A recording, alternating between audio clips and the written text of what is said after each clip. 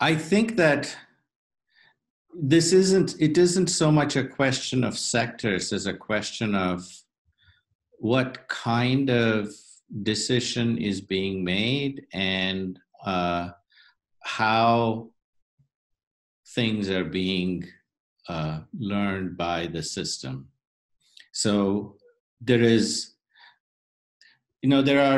anytime that you say you have a system, you're going to specify a number of things. You're going to say, what are the things that are going to be considered as inputs? Right? So what are the characteristics or features that you're going to take into account? Mm-hmm.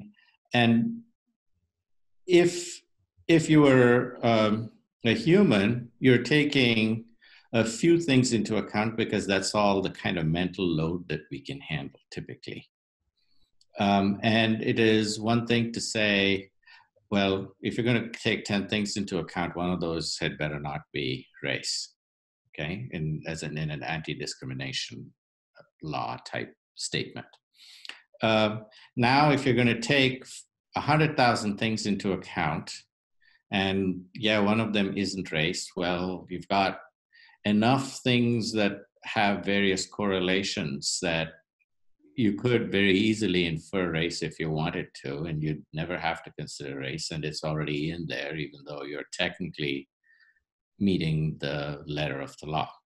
Right. So that's the first. Yeah. That's the first sort of starting point. But I think that issues are much deeper than that. If you look at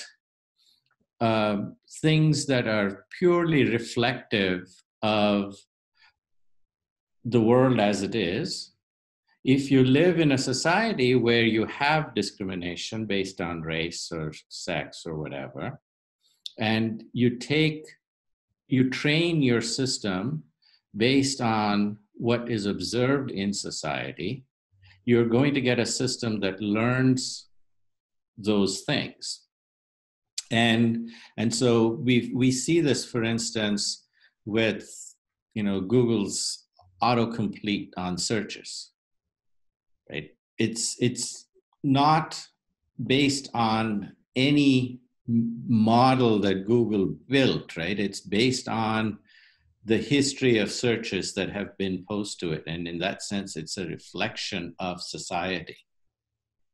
And that reflection is unflattering.